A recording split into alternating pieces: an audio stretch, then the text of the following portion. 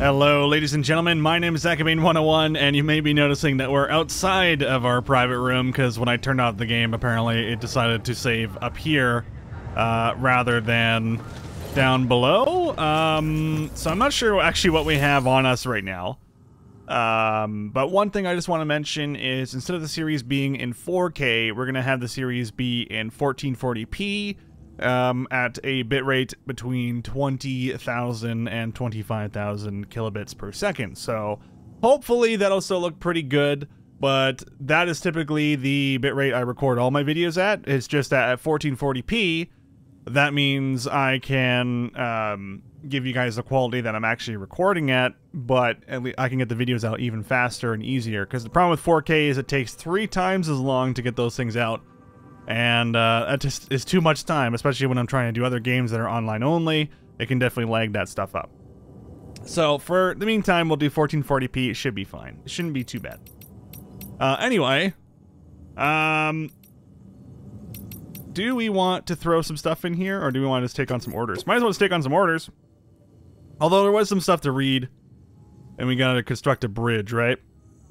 Let's get the bridge out of the way. This seems reasonable to me. Hey, Sam, mind doing me a favor? There's a bridge that needs building. Over a river, just outside that distro center. It's too deep to ford, and we'd like a long-term solution.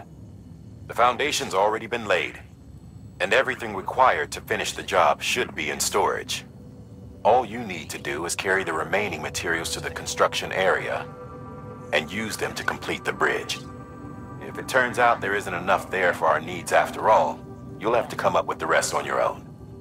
I know you've got a lot on your plate right now, but remember, this bridge will make your life easier too.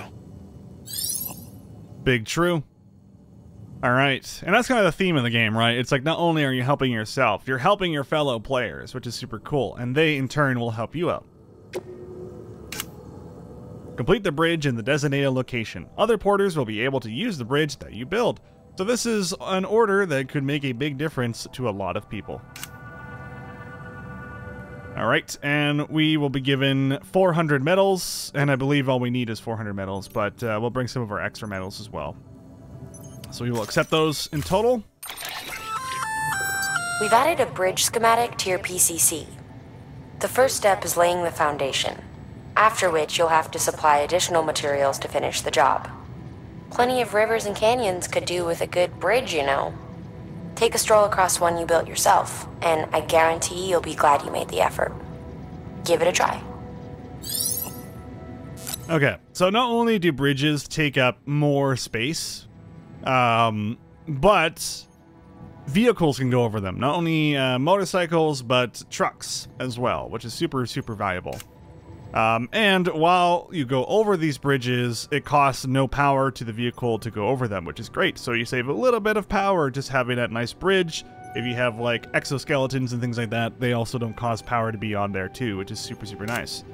But for now, we will just confirm we don't need a PCC because the bridge is already there. We are just here to finish it up and complete the job. So we'll just grab these two here and we'll just auto sort for the sake of it. And as you can see, there's 200 metal in each of these boxes, right?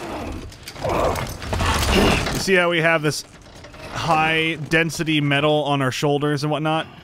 Yeah, that shit's awesome. Look how big those are. Those are large size cases, and we have the same amount of metal in these little boxes here, which is why it's a good idea not to delete them. Not to recycle the high density boxes. Have a pleasant trip. Now, if you have a big box already, you might as well just send it out. Okay, Sam.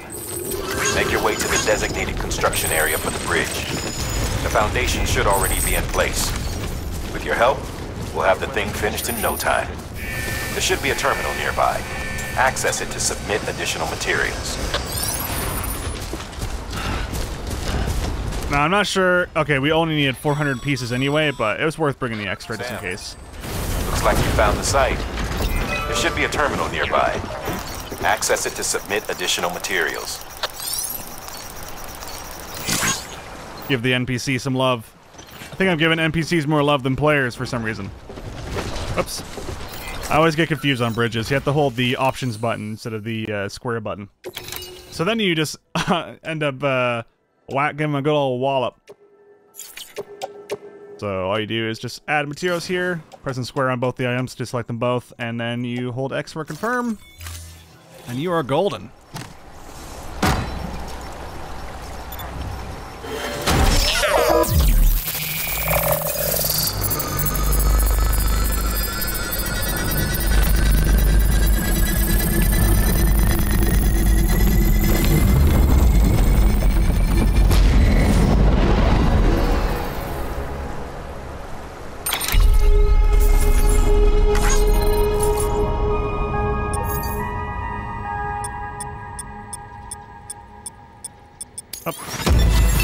Another S rank, easy.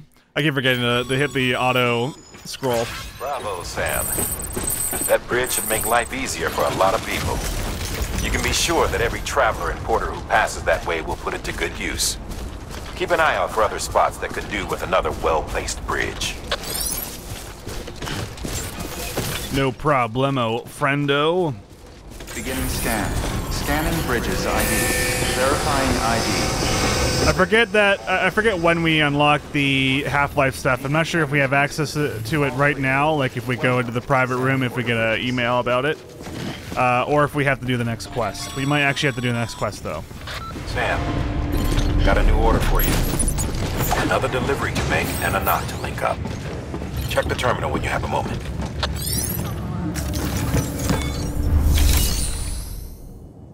All right, so let's go to our private locker, and we'll drop some things off. Your private locker.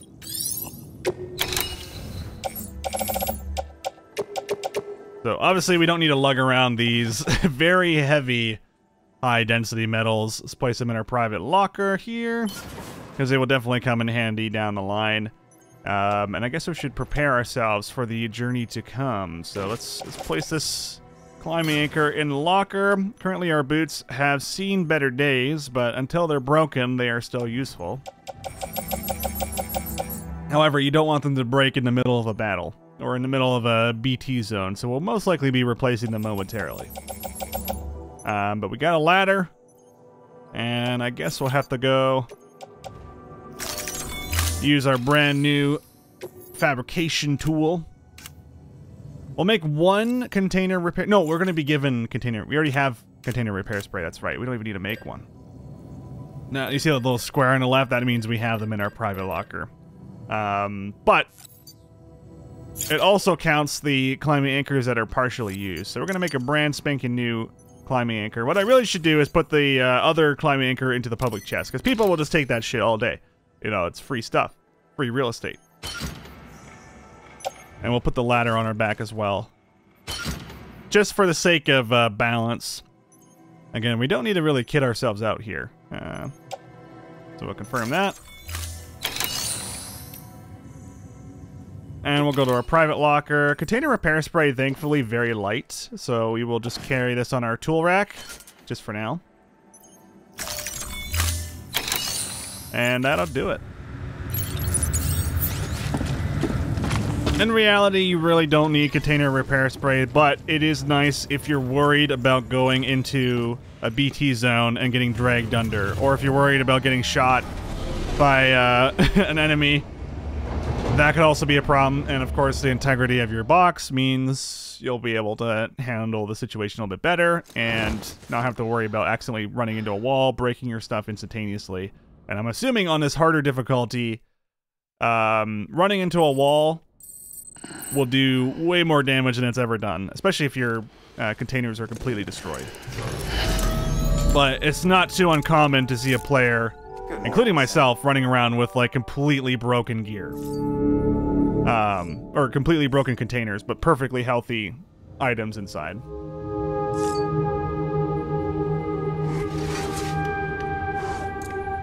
No secrets yet. Check on the BB. Get the free likes.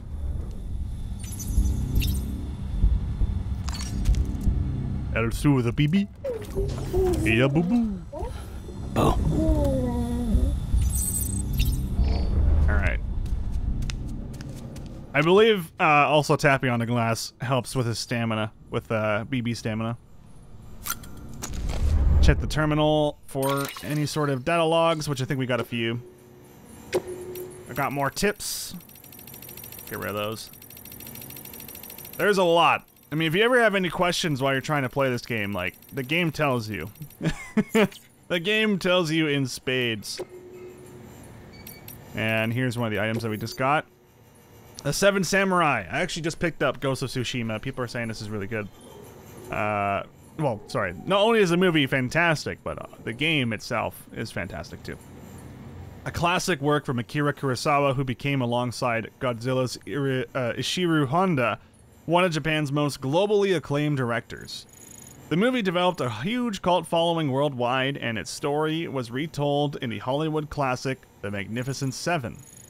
The image of the villagers hiring the Seven Samurai in order to protect themselves strikes a chord with many preppers living as they do without the support of an organized nation-state, and making this a classic, old copies of which are much sought after. And that's all of it. Alright, new interviews from Hartman. Necrosis and the ancient Egyptian view of life and death.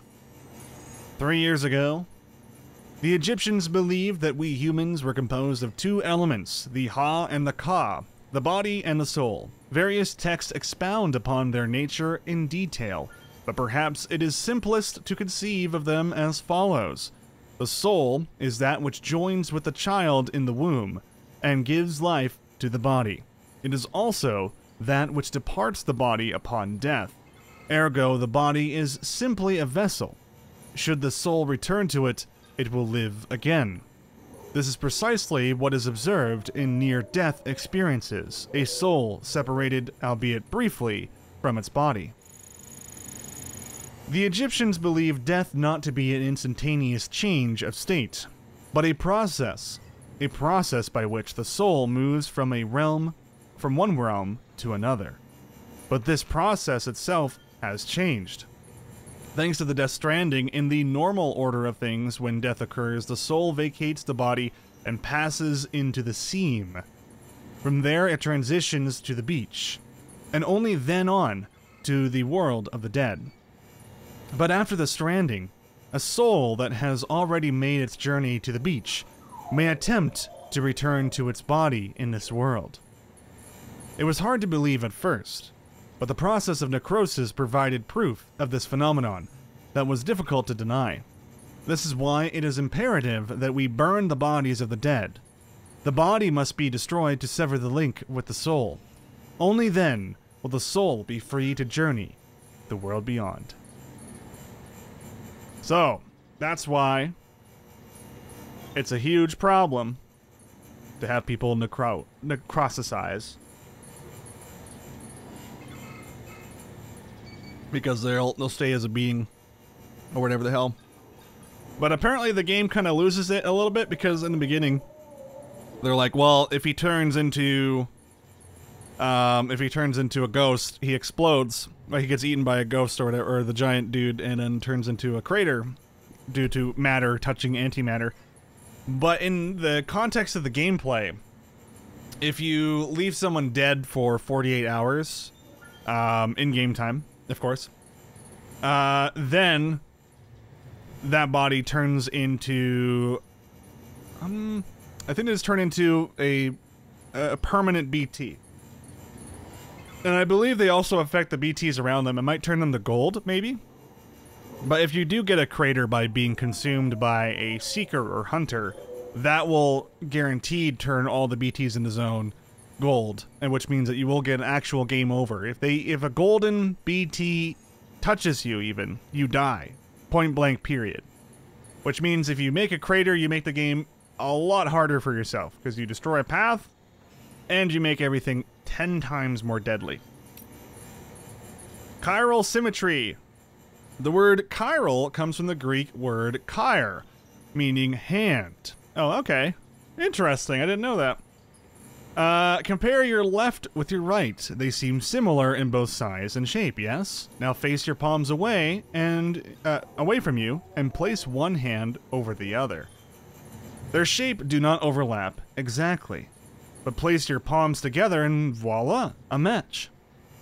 It is as if one hand is the mirror image of the other. But again, if you were to actually compare the mirror image of your hand to itself, we would see that the two are not identical.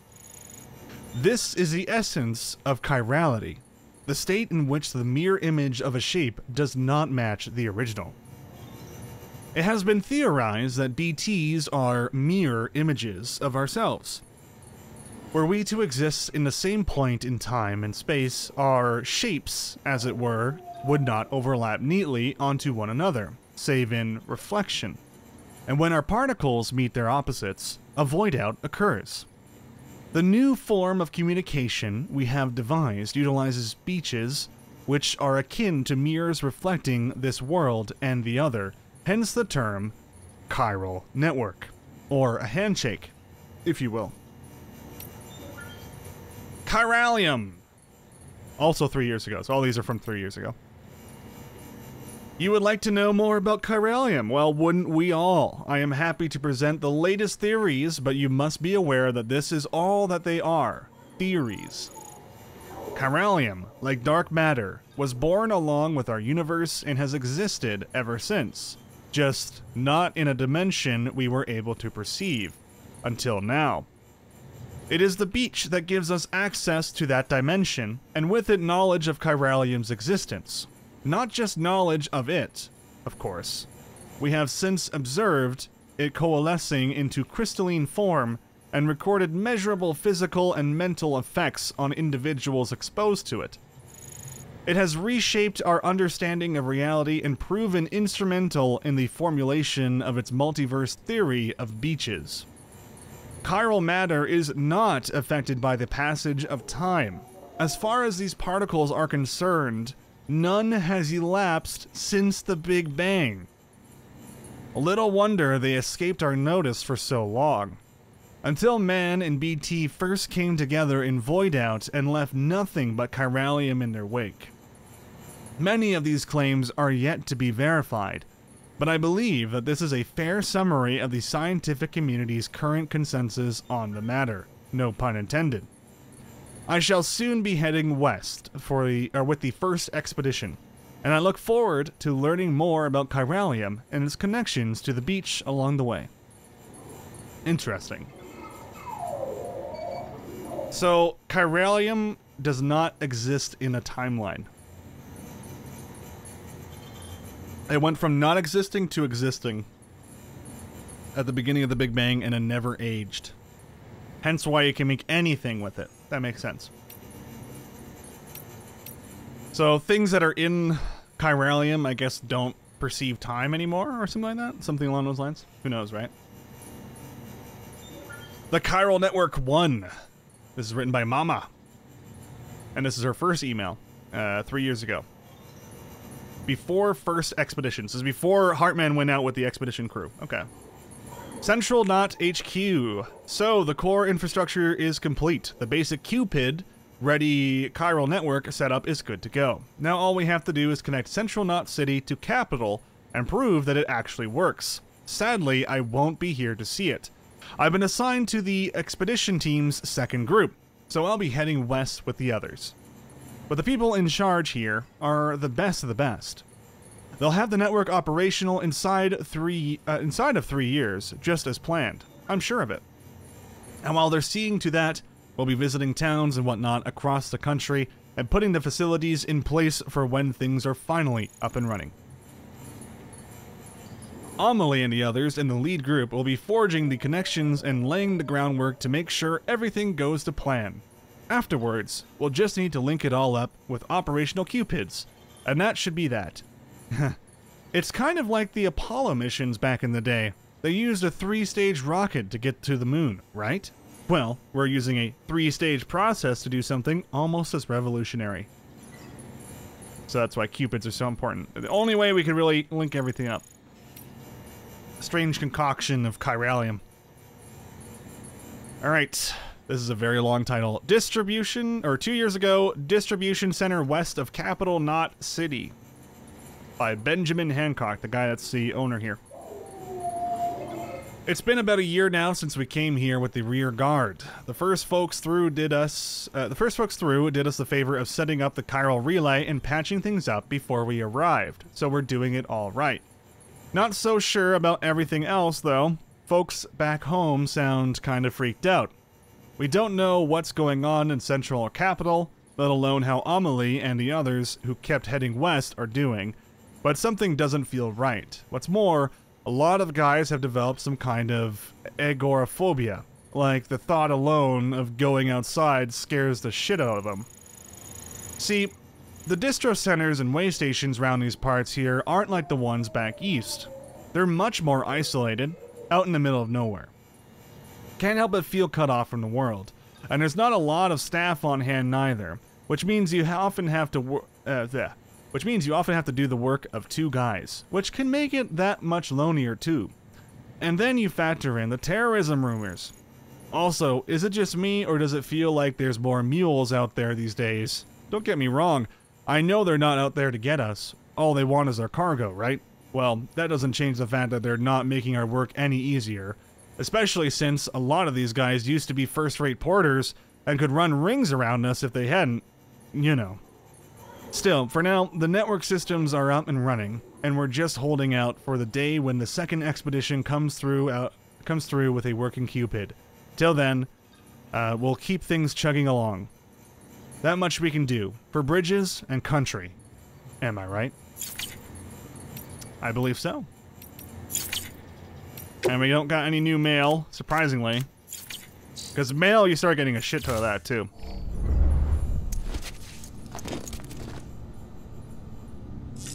Alright. Let's use the toilet. And get ourselves another grenade, maybe?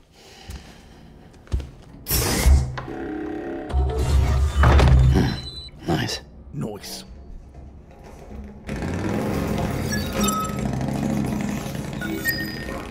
Apparently that's on Netflix. I gotta watch it sometime.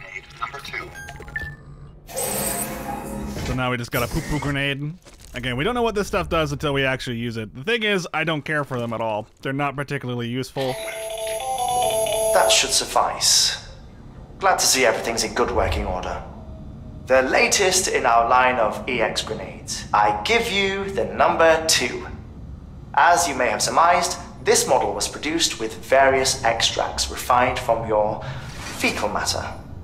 We suspect that your regular consumption of cryptobiotes has led you to excrete certain compounds that may prove especially effective against BTs.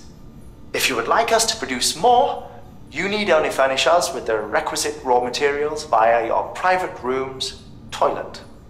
I look forward to your feedback.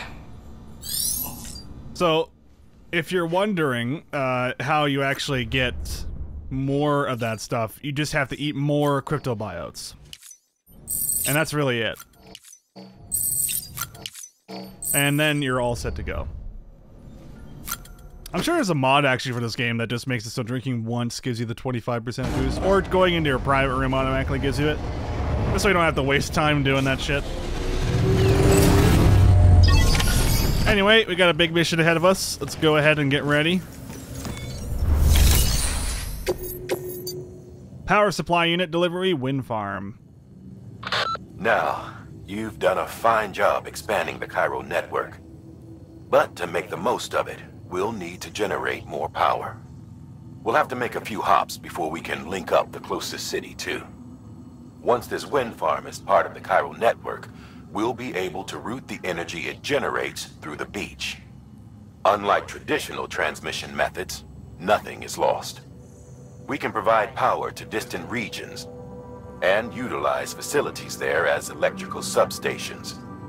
You're to deliver a key component. Should be finished printing. Take it to the wind farm and get us in business. Sounds easy enough. Unfortunately, though, this wind farm is exactly how it sounds. There's wind, which is going to be blowing you away, which is going to take you longer to actually get there. And there's lots of rain in the area as well. And lo and behold, there's also BTs. You can see in the warning signs there's BTs, cliffs you can fall from, and twisty, turny roads. Deliver the power supply unit to the wind farm and connect it to the chiral network. Once the unit is online, the wind farm will be able to provide electricity over a wide area without losing any power in the transmission process. Hence the chiralium not having to worry about time loss, which is super awesome. Power supply unit, a device used to distribute the electricity generated by wind turbines far and wide via the chiral network. And we will be given 2 PCCs and a climbing anchor. Oh, I didn't need to make one. Alright, well, whatever. It happens. Excellent. We also make an extra pair of boots if we really want, but I'm alright. Okay. Well, let's confirm. Obviously, we want this on our back. Safest there. As for the PCCs, all I really want is 1, so we'll hang this on our suit. And we don't need an additional set of climbing anchors. No way. So, place this in our private locker along with our other PCC. We have 2 grenades that we don't know what they do. I'll do some research on them, but I'm pretty sure they're just meant for really marking BTs, which is not necessary. But if you're really cautious, they're great for just, like, always being able to see a BT for a specific period of time. You might also be able to scare them away with a poop grenade. Our boots are almost dead, but we'll get there. We might replace them at the top of the hill. Order assigned. Okay, so you might be thinking to yourself, we only have to go there once, right? Well, if you want to get the 5 stars, you're going to need to start thinking about making a trail up there, because you're going to have to deliver a lot of goods to this place to actually get the 5 stars. As shitty as it sounds. So we're going to be going all the way up that hill, and we're going to be hugging essentially the left side of it as we go up.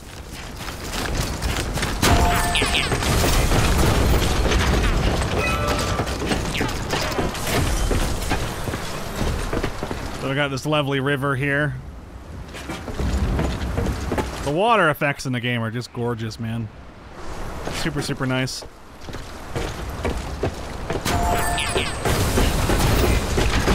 And again, if you're ever curious as to how to get all your energy drink stuff back, say you're running low on stamina and energy drink, you've been out on the run for a long time, just go stand in a river for a little bit, and you'll be fine. It'll recharge the Monster Energy drink thing. Alright, looks like we got ourselves an interview real quick. Let's go ahead and read that. Quality first. How's BB doing, Sam? I hope you've managed to avoid autotoxemia altogether. By the way, I've been wondering, how are your porter grades these days? Getting better and better, I imagine. Or maybe you don't really care about that stuff. Well, in case you do, I thought I might give you a quick primer, since I know it can be confusing. Bridges has developed a unique system to evaluate porter performance, and it focuses on 5 categories: cargo condition, delivery volume, speed, bridge length, and miscellaneous. Obviously, the aim of the game is to get high grades in all 5 categories. If you ask me though, you should prioritize cargo condition. I mean, what's the point of lugging something halfway across the continent if it's smashed to bits in the process? Sure, some people aren't all that bothered. Some will even let you get away with up to 50% damage or so, but come on. Imagine if you ordered a dozen thingamajigs and half of them were delivered broken. No, it's definitely better to put condition first. Treat your cargo with care and respect, and you'll be rewarded with way more likes. Trust me. That was my motto back when I was a porter. It wasn't always easy, as you can imagine. Sometimes things got dicey. But I learned to hang in there and deliver my cargo in one piece. You do well to bear that in mind, Sam. After all, you've got the potential to be a way better porter than I ever was. He's right. That is absolutely the #1 thing you always want to prioritize, no matter what.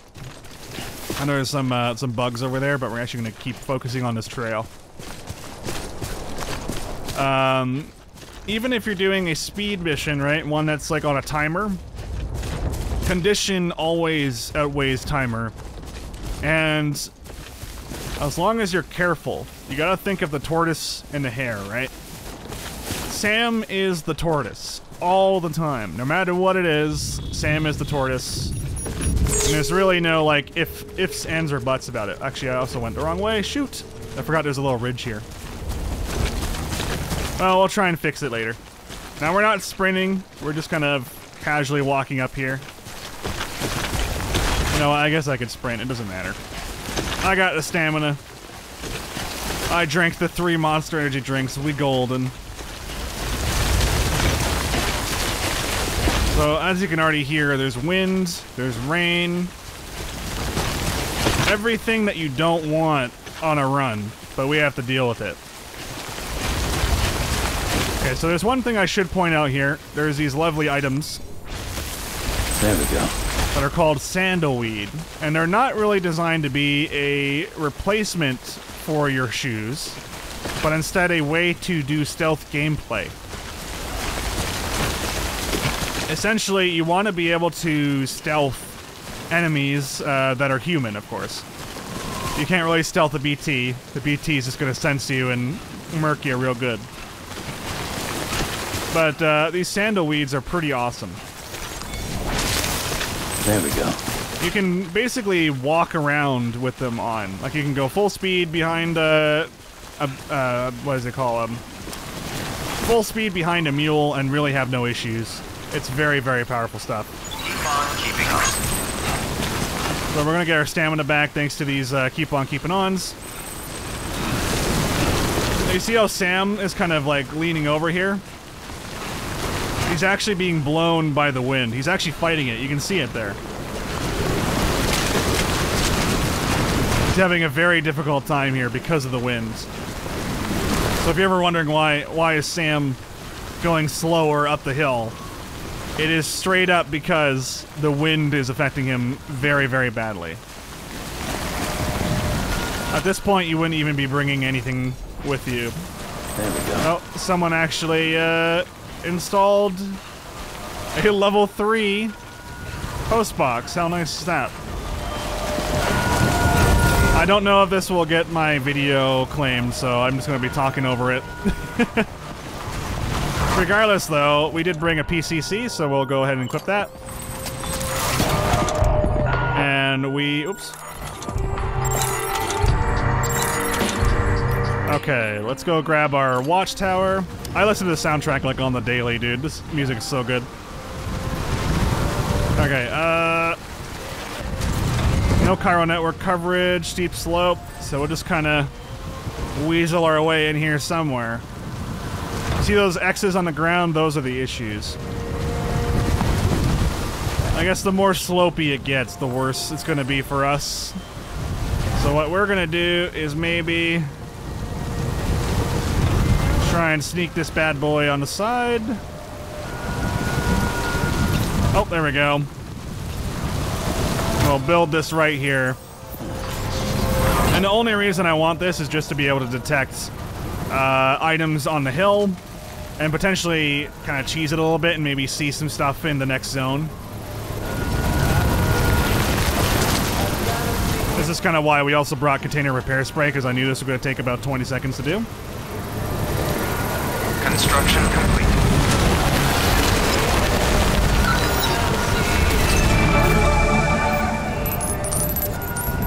Look at that. All the sandalweed in the world right there, right? We just pan around here. As you can see, it's kind of detecting some stuff on the inside, but the most important thing is that we can see that we're not too far away from our destination, the wind farm. Again, the most difficult thing in this game right now is us getting to the wind farm. I think this is probably the hardest run in the game.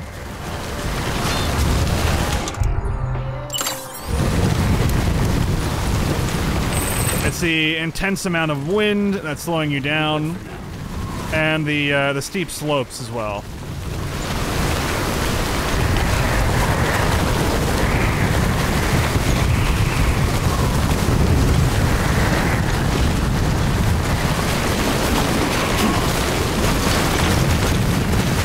So we're just going to be holding our straps here and very carefully making our way through. The moment we detect any sort of BTs, we're going to use our container repair spray. I'm not too concerned about tripping and falling here, especially if we're holding onto our straps. And we're going to be walking through this zone anyway. We are getting a little bit of momentum, but that's to be expected.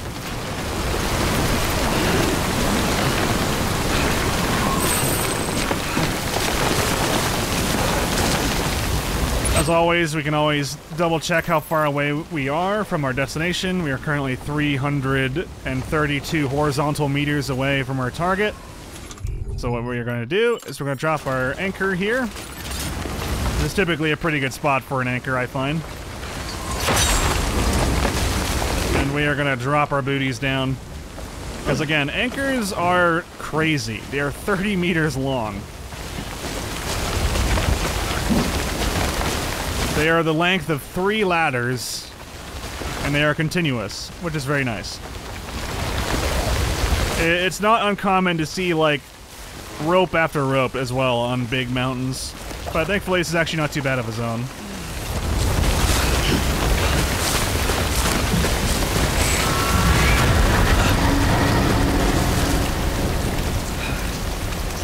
Alright, so now we've detected that there's BTs as we're getting the chills. And whenever I figure out where my repair spray is, you can tell I never use this stuff. Alright, let's equip. So what we do is we want to point it backwards by hitting square, and then we can just repair the crate on our backpack. And this thing's pretty rusty, so I wouldn't be surprised if it takes 100, maybe even 150 of the repair spray. But we're going to use it all.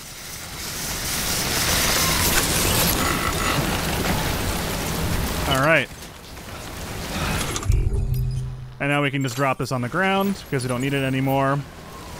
And just to be safe, we're going to go into our cargo. And we are just going to auto-arrange our gear. How is our boots doing right now? We are 85% damage. We should be fine.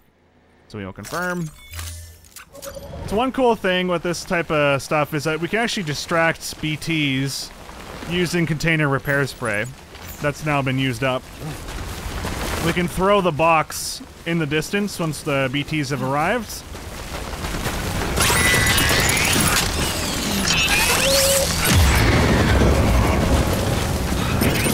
And it will actually distract them, which is pretty great.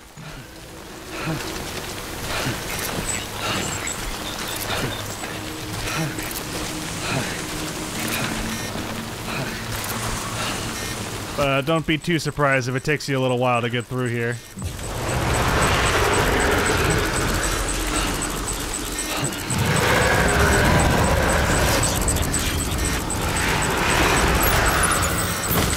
I think R1 is my... yeah, there we go. I'll make sure it's in my left hand.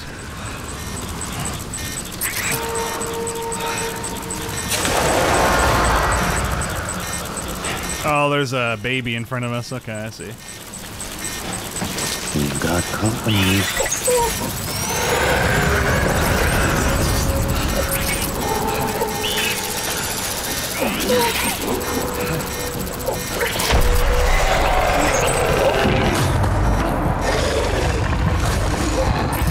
So only when the hands are on the actual ground do you need to hold your breath.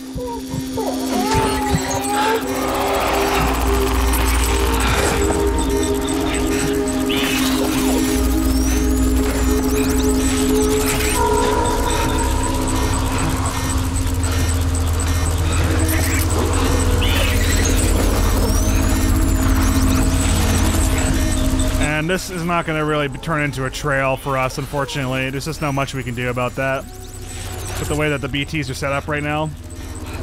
Our main goal is survival. But we already have eyes on the target, which is great. The path of least resistance is actually just down this way, but they've sure as hell put like 20 BTs in the way, so we're not going to do that.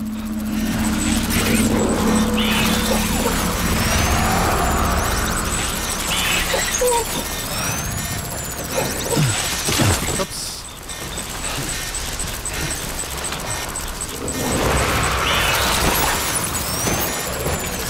So you'll see there, that should alert an enemy.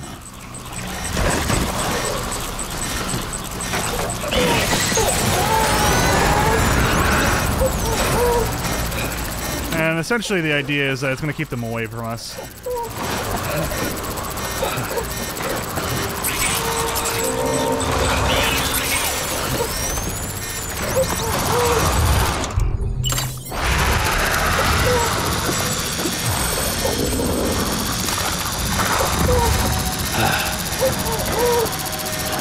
Alright, we're just gonna hold our breath and go straight through.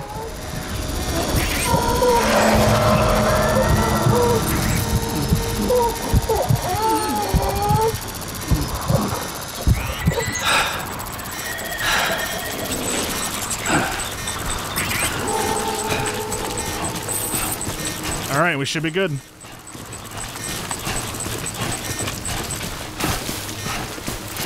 That wasn't too bad at all.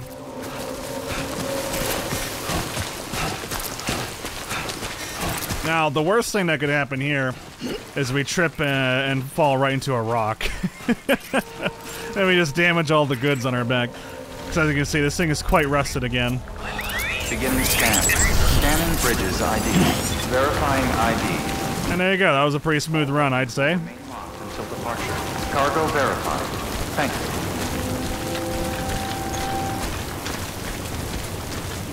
It's really muddy on the ground, hence why we're walking a bit slower. That's all.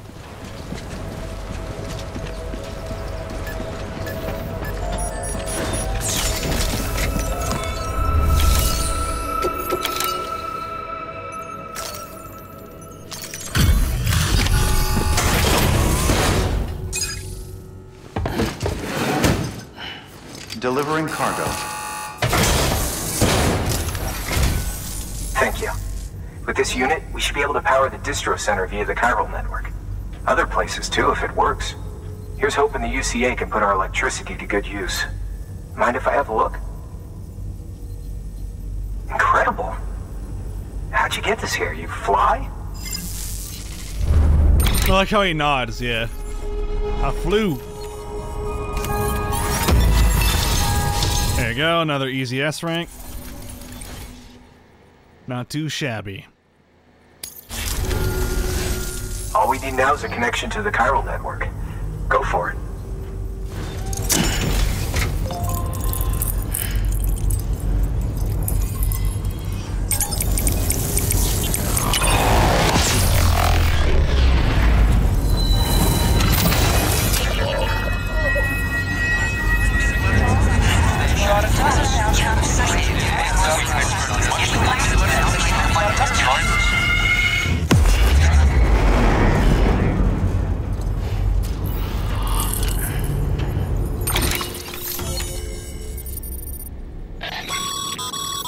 Network bandwidth is a limited resource, and every structure you build consumes it.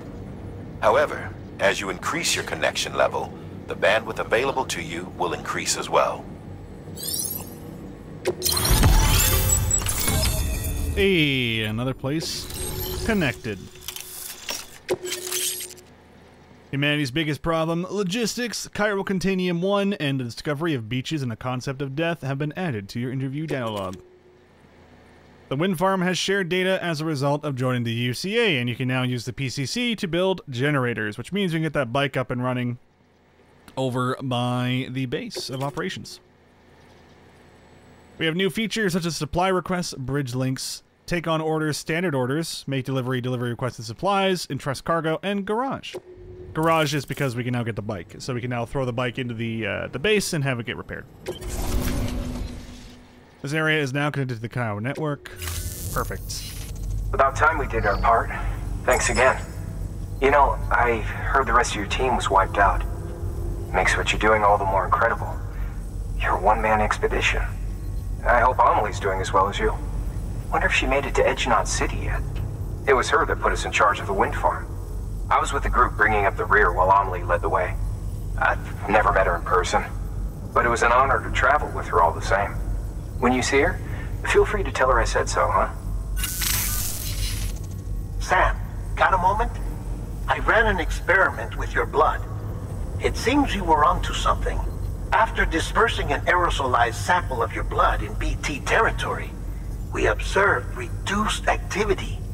While this is hardly definitive as we have no other repatriants to whom we can turn for additional testing, it does suggest that the bodily fluids of repatriants are repellent to BTs. Mama had the idea of developing a weapon to test this theory. The prototype should be ready soon, and when it is, we'd like you to test it. Sam, this is the perfect opportunity. We've almost got the whole region on the chiral network. All that's left is Port Knot City. Return to Capital Knot City so you can pick up relief supplies for Port Knot. By the time you arrive, we can give you the completed prototype in person. One other thing. It's not very often porters get out to that wind farm. While you're there, you should pick up any outstanding orders. No sense coming all the way back here empty-handed if there's work to be done. Have a look at that delivery terminal. Good work. New order available. Please access delivery terminal for further information.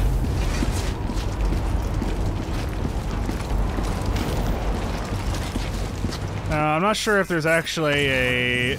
Oh, there is. Okay, perfect. Yeah, this guy left a little marker for us. Mutt. Good job, Mutt. Gotta look out for these arrows because they usually tell you certain things. Like how there's a key card or something over here. Or a memory chip in this case. There we go. And it's also stopped raining, which is nice. So, in the meantime, ladies and gentlemen, we're going to wrap up this episode here. Thank you very much for watching. I hope you've been enjoying my playthrough of Death Stranding so far, and it's been informative. And let me know if you guys have been playing some Death Stranding, because it's actually pretty awesome. Go give it a look. Go check it out. And I'll see you guys in the next one. Bye-bye.